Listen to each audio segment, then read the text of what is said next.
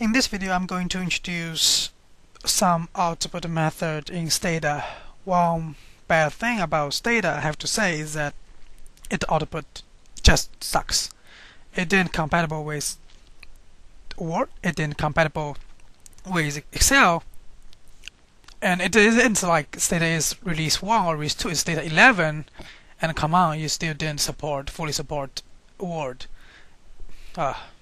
So anyway, there are some good hard people write program that will allow us to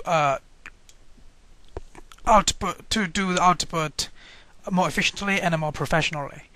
That is actually one good thing about STATA, is that although the basic infrastructure sometimes isn't quite satisfactory, there are a lot user written algorithm that's really handy and can really be helpful. Okay, so let me first introduce the most usual way that you may doing the stuff is by just copy the test or copy the table or copy as a picture. Sometimes I do that so that the format can be preserved. But that is not the way that most academics are doing output. I think most academics entry level are doing log. Basically, using the STATA has a log system that can take record of all the action you have made, and most of do file have a built-in logger, so that every time you modify your do file, you can share both do file and log file to other people, so that they can know what the heck you're doing. Log is quite like use data, and log is quite like the data import. So basically, you will use log using address. I usually have the option replace here, so that if I overwrite it again, it won't report error. Otherwise, it will tell you that the log is there and the STATA can't overwrite it. After all the stuff you want to record has been implemented, you can use log close.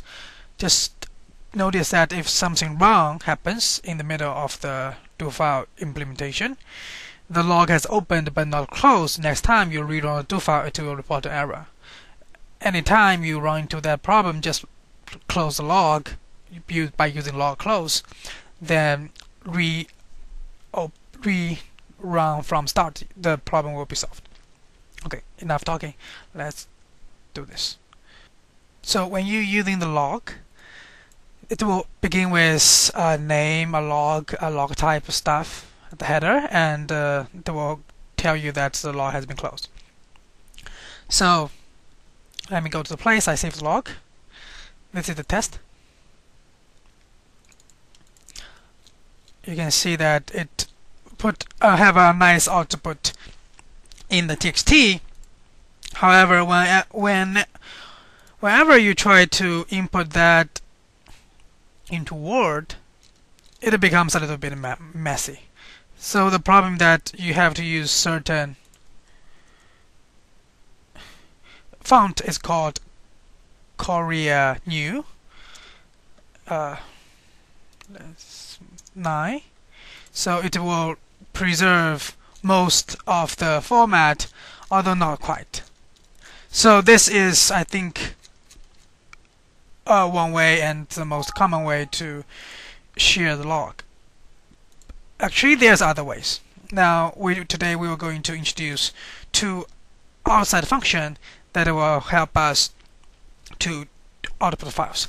First, we will introduce how to output tables, which is actually surprisingly even harder than output regression tables. The table output we were using is a function called tabout. You can download the full tutorial at this website. I'm not going to go over in details, but I will actually do a very simple example to illustrate how you can output the files. Now we want to output a file that is class tab race and sex by having the survey weights and our chi-square statistics. What should we do? We just tab out. First thing first, you have to use SEC and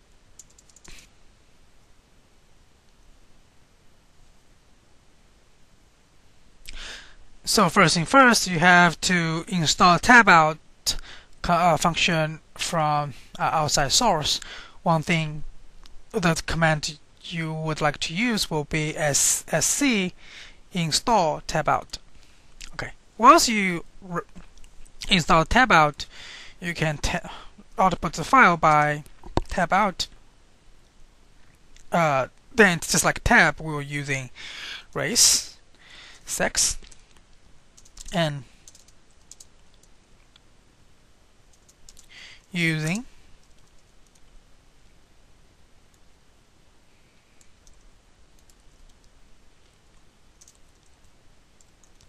you can save as XLS.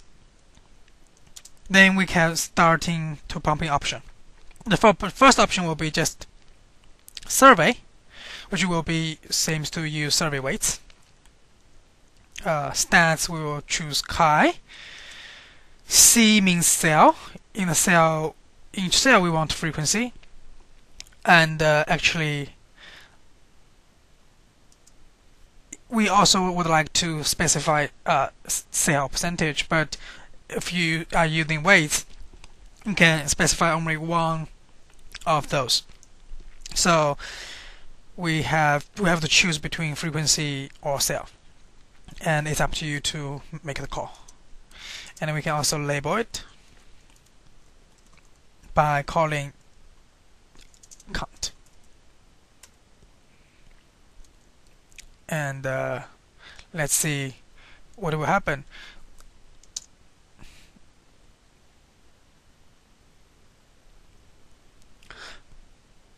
So this is the final output in STATA about the tab out. Previously I ran several wrong specifications, and I shamelessly cut them off from the video so you didn't see how miserable I failed before. But I would like to point out several mistakes I've made. First, in this line, the problem that it's actually called CLab rather than CLabel. In this line, everything's fine other than the stats should be chi-square, chi2 rather than chi. This line, well, the problem is that I didn't have the replace, so the data won't overwrite the previous existing file. So now everything is fine, and we can have a look. So you can see this is way much better than the usual stuff you will copy paste from STATA. Well, we still need to do some cosmetic change. For example, actually it would look much better if we merge the two and set the right space here. You can play with the tab alt stuff, and there's a nice tutorial I have shown you before, which is really helpful and can make your table really fancy. Okay, now let me show you another example of output regression tables, which is way easier than the stuff we have done here. Okay, now I'm showing you some regression that I'm running myself. So here I'm defining the covariates and two set of covariates. I'm defining outcome variable as the percentage of risk asset in your total portfolio. Now I have two specifications. One is for example, one is a truncated example, and I would also run the two specification on two variables. So that effectively means I will have actually for regression, and there will be a lot of variables floating out there. I don't want to see any of them. What I want to see is actually only rolling coefficient of market return, market volatility, log income, log wealth, and age. Okay, so this is the trick. You need to first add, after you do the regression, you need to ask to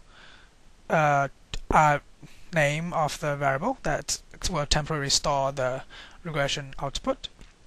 Then after you store it, you just estab to show them. So let me show you.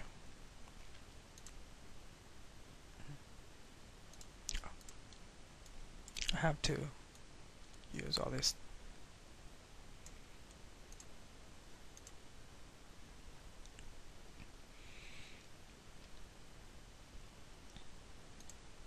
Okay, so here is a very succinct table that has all the coefficient, number of observation, just R square, and also start there. So it's quite nice to see how it works out.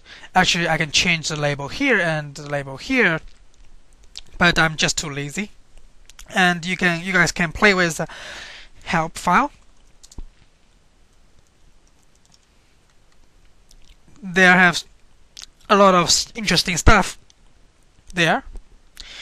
So you can also choose the statistics. You can also choose either to report standard error or p-value or confidence interval. And I think you can also specify which coefficient to keep, which coefficient to drop, what is order of the coefficient that be displayed, and what's the label, title, titles. Yeah, a lot of stuff, interesting stuff there, can make your table really fancy. Now I'm just going to show you what it will looks like if I didn't do all those stuff. So I'll basically carry out the quiet, and I'll run it again.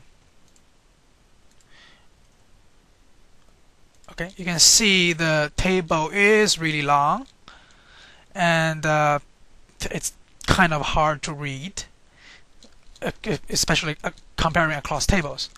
But if I cross tab this way, it's just much simpler. And actually, you can do the same thing to output your file by just changing estab to estout. And since there's so much variation in the estab and estout function, I can't explain them one by one here, and actually I don't know all of them myself, so I will just leave the viewer to explore themselves. Thank you.